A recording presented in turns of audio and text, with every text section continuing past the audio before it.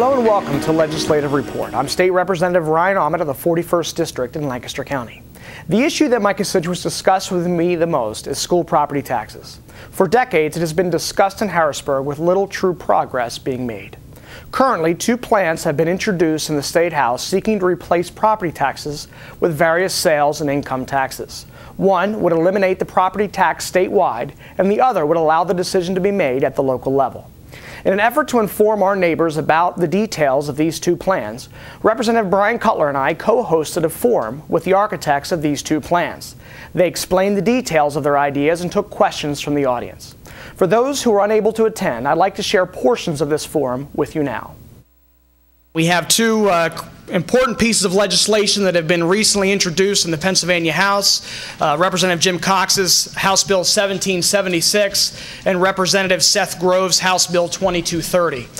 Representative Cutler and I wanted to bring them here to you for you to have an opportunity to hear more about both plans, to provide questions, and hopefully to later provide feedback to Representative Cutler or myself. I'm going to yield now to my colleague, Representative Brian Cutler. Thank you, Ryan. Thank you, everybody, for coming and joining us here this evening. I get the job of introducing our other two colleagues as they're going to head into the explanations of both of their plans. I think it's very important that they were able to come down here because this has certainly been an issue for even predates my tenure. I say my entire tenure of 5 years thus far, but it's as you will hear as they run through the history and some of the background on their individual ideas and plans, it's been around for much, much longer than that. One of the things that I did want to highlight, because I did see Mayor Gray walk into the room, I want to contrast Lancaster City with Solanco School District, and you're not going to hear this very often, but one of the problems with property taxes is there's this assumption that there's actually a robust tax base in order to levy that tax against. And in Lancaster City, they have an issue where they have a lot of nonprofits, hospitals, schools, colleges, a lot of the 501c3 charitable organizations that have a multitude of good charitable missions. And by virtue of being nonprofits, that means that their property parcels are not taxable. In Solanco, we have an interesting similarity, and that is that we have a disproportionately high number of properties that are enrolled in Clean and Green. We each lose approximately 1/3 of our property tax base to either tax exemption or tax deferral. And the effects on all of the other properties because of that are significant, where you're talking about a significant increase. I do have the spreadsheets at the office. I'd be happy to share them. The numbers are fascinating. Solanco School District loses about 34 to 35% of their tax base. Lancaster City is a close second with about 32 to 33% of their tax base. And that's why this is such a problem. And we further compound it from Harrisburg because we don't fund the schools equitably to begin with. Now that's a separate debate that we're not going to get into tonight, but the property tax base is actually what highlights that problem, unfortunately. So with that, I'll yield the floor to Representative Cox and thank him for his time. Thanks for making the drive down from Berks County. So, thank you. The idea I'm going to present to you is not my original idea. The concept remains the same. We will be moving away from the school property tax as the primary source of funding for schools, and we'll be shifting that to a sales tax and an income tax. It's a blend of the two, and I'll describe more about that in a moment. But I wanted to give you a little bit of the background of why I'm doing this. I think it's nearly a criminal act for us to be, as a government body, sanctioning the taking of property because an individual can't afford to pay his property taxes. I don't think any of you in here would question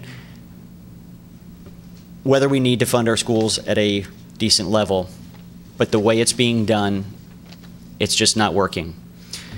And so regardless of whether you look at the approach that I'm offering tonight or the approach that Representative Grove is offering tonight, regardless of how we approach this, I think we share the common goal, and that's to make sure that the schools retain the funding they need. One approach, 1776, the bill I'll be talking about, is a statewide approach. He'll be talking about more of a localized approach. And clearly there's an appetite in the House of Representatives for both. Some will say, I like the local approach. It gives us more control on the local level, more options. Others look and say, that's not enough. And so the same dialogue we'll be having here tonight, hopefully we'll be having over the course of the next several months in the legislature in order to move property tax relief or property tax replacement along the road. I will be fighting like mad to make sure it's property tax replacement.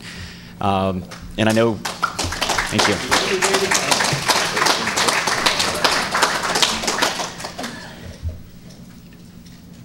The way we acquire the funding for House Bill 1776 and the replacement of the school property taxes is by increasing the personal income tax. Right now, we're currently paying a rate of 3.07.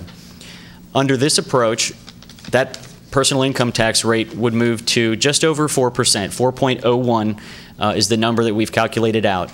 We're going to be increasing the sales tax from 6% to 7% on all of the items you're currently paying sales tax on. And so a lot of people look at that and say, that's no big deal. Where we find the kicker, if you will, is when we start talking about expansion of the sales tax base. The sales tax expansion makes people nervous because of the types of things we're looking at taxing. The largest source of revenue within the sales tax expansion is, in fact, a tax on services. We're not taxing all services. We're trying to carve out business-to-business transactions to make sure that the cost of your goods and your services at the end aren't increased with what economic modeling calls pyramiding, which means if you're a business, right now if you're a business, you buy paper and you're going to print stationery on it, you're not paying a sales tax on that paper when you purchase it from the supplier. An individual who buys stationery may perhaps pay sales tax at the final consumer end of things. And so our goal is to avoid putting a tax on goods or services in the various stages of the production of that good or service. And so with that in mind, we tried to avoid a pyramiding situation. Brian talked about how this plan was different, how this approach was different. And so while that basic concept is the same of replacing school property taxes with a sales tax, an income tax increase, and the expansion of the sales tax, there are two significant changes. And I'll summarize them this way. Number one, we're not taking on the debt of school districts around the Commonwealth. Number two, we're not determining a new funding formula for how this money goes back out to the schools. Those are the two most significant changes. There are other changes throughout the bill, but those are the two significant changes that I feel have allowed me and others like Brian and Representative Aument to go out there and bring additional co-sponsors on. We had 42 co-sponsors, was the high watermark for previous versions of this approach. We have 70 co-sponsors as I stand here tonight. There's significant interest in this. Let me explain the debt side of things. People have said, you know, you're being disingenuous by talking about property tax replacement and property tax elimination. You're not really getting rid of it all. On one level, that's true. But on another level, they're leaving something significant out. The average statewide debt service that is held by your school district, and it may be different within the school districts represented here tonight, but statewide, 10% of a school district's budget goes toward paying off debt service. And so if we leave property taxes alone at the level that a school district would need to pay for their debt service, most of you would probably receive about a 90% reduction, which is near elimination. In the first full year of implementation, you'd receive about a 90% reduction in your school property taxes. There's about 15 school districts around the Commonwealth that don't have any debt service, so they'd see full elimination right off the bat. Now, some have said, oh, you know, some people are going to be paying property taxes for 30 years. That's true, but they'll be paying 10% of their school property taxes for 30 years. And then the authority of the school district to levy property taxes expires. The second significant thing was the funding provisions. A lot of people, as I walked around talking to them about this, and I spent the better part of 2011, people asked, when are you going to introduce? And that was a common question I got, especially in my district. They asked, why don't you just introduce the previous version? And I answered them with a quote from Einstein. Einstein once said, the definition of insanity is doing the same thing over and over and over again, expecting different results. And so I knew some changes had to be made to the previous legislation. I knew we couldn't just take the bill and reintroduce it, you know, get a bunch of co-sponsors and hope for the best. I wanted to make some changes that would respond to the people in the House that I was speaking with. People had different ideas of what a funding formula should look like. And I found pretty quickly on that I wasn't going to be able to find a funding formula that made everyone happy. And so rather than making the debate about House Bill 1776 be about whether they like a particular funding formula or a certain element of the bill, I just pulled it out altogether. And there's no funding formula. And you may ask, well, how in the world does the money get back to the schools? It's as simple as this. If your school district is collecting $100 million under school property taxes, if they're collecting $100 million under school property taxes, upon full implementation of House Bill 1776, your school district would still receive $100 million. We wouldn't be looking at all the ins and outs of population changes and everything else like that, but for that first full year, they get exactly what they would have gotten under their school property taxes. So what do we do in the years beyond that? That's up to me and these other fine gentlemen up here and what the legislature comes up with. The legislation, 1776, calls for the legislature to come up with a funding formula that adequately addresses the concerns about how money should be driven out. The place for the discussion, though, is not in House Bill 1776. I wanted this bill to be about replacing the school property tax with the sales and income tax. It's as simple as that. Those are the changes that need to be discussed. Do we want to swap revenues? And so, if you have any questions about it, I'm sure Representative Cutler and Representative Aument would be happy to field those, and if they don't have the answers and can't understand the crazy legislation I put together, I'm sure they'll talk to me about it and we'll get you some answers. But I appreciate your attendance tonight and your interest in this issue, and I look forward to your questions.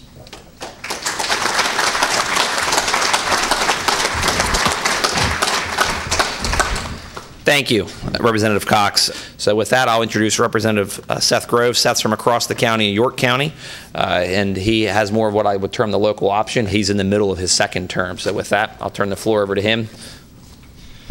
Thank you. Good evening. My tact with property taxes came back during some analysis. I mean, this was obviously my fourth year in the legislature for about two of them. I just sat crunching numbers, running through data sheets, spreadsheets, looking at statewide tax shifts. And then it dawned on me through two statistics. One, I was there, probably it was about 4 a.m. I was looking at the, we don't tax other tobacco products, would be snuff and chew tobacco and stuff like that. I'm looking through this data, analyzing who would vote for, who wasn't, what were the issues with bringing that in. It's about, about $70 million that you could maybe use for property tax relief. And I had my local taxing folder beside me and kind of going through local taxes. And, property tax is a local tax. It's assessed by school districts, cities, counties, all these local government entities. And then it hit me. We're using statewide taxes to reduce local property taxes. And the numbers never worked legislatively through the General Assembly because there's not enough votes to do it. Why is that? When I looked at total statewide collections for the entire state of Pennsylvania, there are 9 counties that make up 70% of the total school property taxes collected in this state. 9 counties out of 67. When you look at that mass in those areas, Lancaster, Berks, York, we're part of those 9. Where are you going to get the votes from those other 58 counties that are going to say, you know what, raise my taxes to relieve the property tax burden in those 9 other counties. I don't know a legislator alive that would say today, if your colleagues say, you know what, Philadelphia is having a hard time. I need to raise your taxes for them to go build a new stadium. Brian and Ryan would not be here. I would not be here in my district if I made those suggestions. And that's the reality. That's what we divide with. The other aspect is I don't want to come back and revisit property taxes. We've been discussing it in the legislature longer than I've been alive. I don't want to talk about it anymore. I don't want to hold property tax meetings. I don't want to discuss it anymore. I want the whole kit and caboodle, just not school property taxes. I want county property taxes. I want city taxes. I want all local government taxes, townships, you name it. I want to do away with all of them. So I devised a plan similar: sales tax, income tax. Those are the 2 taxes that you have that bring up enough revenue to really do anything to mitigate the billions of dollars in property taxes that we have in this state. My plan is 2 prongs. It's an income tax and a sales tax shift. I will handle the income tax first. Number 1, it allows all local governments, counties, cities, school districts, all of them, to eliminate property taxes through an earned income or a personal income tax. Minimum of 30% reduction all the way to elimination. Let's say a local school district says, you know what, we're going to do 30% for now. Their millage rates are frozen at 30%. They can't raise them anymore. You're now locked out. No more millage rates, no more property taxes, no more increases. You get an equal dollar for dollar shift in either earned income tax or personal income tax as the increase. For more revenue, would allow those local governments to increase their income tax rates based on the rate of inflation. What that does is, because property tax is a stagnant tax, it doesn't naturally grow with the economy. So when local governments are looking just to do inflationary increase, they need to increase the rates on property taxes. That's why property taxes go up every single year. There's no inflationary increase with that unless counties do a reassessment, or if you have a huge farm that's now converted into multiple homes and the assessment value of those properties increase. Income tax and sales tax naturally grow with the economy. People get more money through wage increases. People make more money on profits. That way you have a natural increase that mitigates the need to actually ever really increase taxes until obviously down economies there's some fluctuation with those 2 taxes, and that brings local governments back to the whole don't eliminate our property taxes because they don't influx with the economy, so it's considered a safe tax. Now the sales tax comes in as a local option. It allows every county, excluding Philadelphia, to put on the ballot a 1% sales tax for their county. If the voters approve it, it would go to reduce school district millage rates. So if your schools implement the income tax aspect, and let's say they don't eliminate, it's just 50%, they would see a 50% reduction in your school property taxes, an increase in your income tax, and then the sales tax would reduce your millage rates more and continue to reduce your millage rates. The sales tax can only be used for tax increases if school districts eliminate their property taxes, and then it can only go to other tax decreases. It cannot be used for new spending. So it mitigates it continually drives down that millage rate for school districts. It also allows all local governments, cities who are struggling, third-class cities. We have one in New York City. They are struggling. York City as a whole, the residents saw a 34% increase in their property taxes last year. 17% from the city, 17% from the school districts. That's unsustainable long term. There is no entity out there that can have 34% increase on taxes long term. We will see more third-class cities go into bankruptcy because it scares away your tax base. Who wants to live there? I talked to a city council member in New York City. We pay the same in property taxes, but his house is assessed at a third the cost. Nobody wants to live in those areas. And that's what's really going to save our third-class cities and those struggling communities, is shifting the tax base away from property tax and get home ownership back into those areas. If you have home ownership, you have strong, vibrant communities. So I deliberately devised this plan to get around what is traditionally the political headaches with doing statewide property tax. Number 1, it's local. There's no distribution that will throw you off. It's not, Elk County, I want Elk County to fund for us. It maintains it local. It deals with all local governments. Even if you deal with school property taxes, you're coming around again to take another bite at the apple at other local government entities. And it's critical we give them the tools to deal with it. We have 67 counties, 500 school districts, and over 22,500 local municipalities. One-size-fits-all solution does not work for all of them. And that's why you need to give all those local governments the tools they need to deal with their local tax base. It's effective, good public policy. It can garnish the votes to get out. It mitigates the concerns of all areas, and it ensures that our local governments will thrive for years to come and doesn't involve state takeover of really entity. With that, I'm kind of done. Short, sweet, to the point. I'm more of a realistic, throw it out there and get it done kind of guy. So I will turn it over to any questions, and appreciate the ability to come here. And I will save my Go Revolutions speech for afterwards for you baseball fans.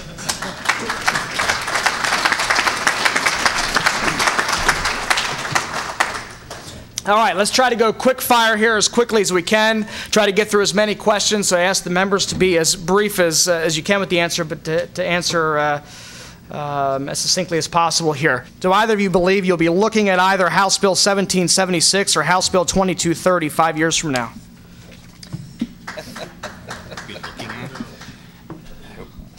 As in it's not done and signed into law? Yes. Okay. I personally think the best option to get anything through the General Assembly is local option. That's why I introduced it. I refuse to let this issue keep percolating. I want solutions. I'm a solution-driven guy. I want fruition. I don't want to talk about it anymore. I'm done with it, and I want the kit and caboodle. That's what we need to drive home. I'm at the point where anything goes. But I want to set something up that has the best chance of succeeding to provide relief elimination that I think the general public, especially in the core counties in South Central Pennsylvania, have.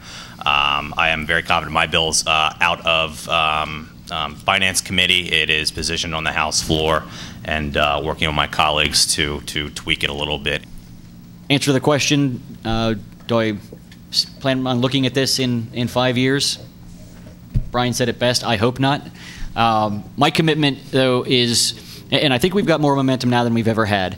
As I mentioned, 42 co-sponsors was the high water mark. 74 votes was the highest number of votes any previous version of property tax replacement. That's the highest number of votes it ever got. I have 70 co-sponsors. And I have a large number of people that said, look, I can't co-sponsor it for this reason or that reason, or I'm not quite sure I want to co-sponsor it. However, I will vote for it when it comes to the floor. And so I'm in the process of tallying up those types of individuals who can't bring themselves to co-sponsor or are not quite comfortable with all the details of it yet. I'm in the process of tallying up votes there, and I'm working on getting the bill out of committee. My bill was introduced a little bit later than Seth's, so I'm a little bit less further down the road than he is, but I'm looking at getting out of Finance Committee in the coming weeks, and also moving to see if we can get a vote on the House floor soon. But my commitment is property tax elimination, and like I said, I think we've got the momentum now that we've never had before. And we all need your support to get either one of these plans done. So whichever one you're behind, let your voice be heard. For both Representative Grove and Representative Cox, in regards to your proposals, what is to prevent an ever-increasing sales tax or an ever-increasing income tax? If the transition is made to sales or income, was to prevent the same concern that folks have with ever-increasing, continuing to, property taxes that continue to increase? With mine, the 1% county option sales tax, they would actually need to go back in and change the law and then revote it. So the 1% sales tax is capped at that much. You'll never be able to raise that rate unless you do legislative changes. The income tax goes back to local governments and their decisions. They would be able to increase the income tax rates up to the rate of inflation, and that's it. No referendum, no nothing. It's up to the rate of inflation. But because you have income tax and sales tax, both that increase with the economy, with inflation, it takes the need to raise taxes, the need to do that. I want to encourage you. Get involved. We're going to do what we can to address the problem on the statewide level. but you have got to get in there and fight in the meantime to do what you can do on the local level. There's a lot of power on the local level, and you can get in there and make changes. Find out who's running for school board. Ask them the question that's most important to you. If you're here tonight, that question probably would go something like, what's your view on increasing property taxes versus controlling school spending? Under either one of your plans, would tax-exempt organizations or charitable organizations pay sales tax? No, it would. I know under mine it would follow the same tax rules as we already have in place. We follow the same tax rules as well. The goal is not to. I honestly believe nonprofits are supposed to do more of what government is already doing. If our nonprofits, churches, food banks, etc., if we create additional barriers for nonprofits and other similar organizations by putting a sales tax in place, we further burden our systems like the welfare system and so forth. So I maintain those exemptions, and in fact would love to see the abilities of nonprofits expand. Have you considered elimination of the assessment-based property tax, as it can never be applied fairly, and replacing it rather with a realty transfer tax, which is always based upon a known market value, which is set at the time of sale? It can be amortized over the length of the mortgage. It eliminates constraints to property improvements and eliminates the costs of reassessments that are borne by the local authorities. Realty transfer tax essentially occurs when a property is purchased. Typically, 2%. It's 2%. 1% goes to the state, 1% stays local. And ideally, that's something that is supposed to go to the state's coffers, supposed to supplement our general fund. Unfortunately, when we looked at earlier versions where the realty transfer tax was actually increased, and again, property taxes would have been eliminated completely, but that realty transfer tax increase was enough of an increase and was significant enough that the realtors came out in droves and just killed it on that. And so a lot of the people who talked about it and voted against it when it was an amendment back in 2008, they didn't like the realty transfer tax side of things. And so we have done everything in 1776, everything possible that would allow us to encourage home ownership. And so if we were to utilize a realty transfer tax, you know, we're taking a chunk of money away for school property taxes, but then we're adding a number back, sometimes a significant amount of money back in a realty transfer tax. And so the goal here is to encourage, especially in this economy with the housing market like it is, we want to encourage property ownership on all levels.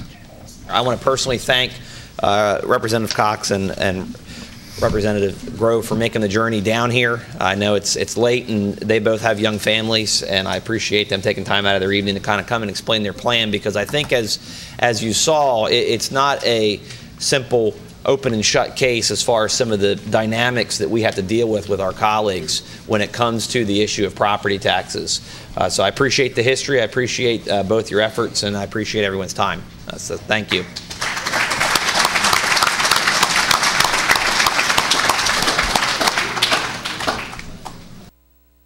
That's all the time we have for today's program. I'm State Representative Ryan Aument. If you have questions about these property tax bills, please feel free to contact me at my local office or through my website. The information will be shown in a moment. In addition, the contact information for Representative Cutler will be shown as well. Thanks for watching, and please join me next time for Legislative Report.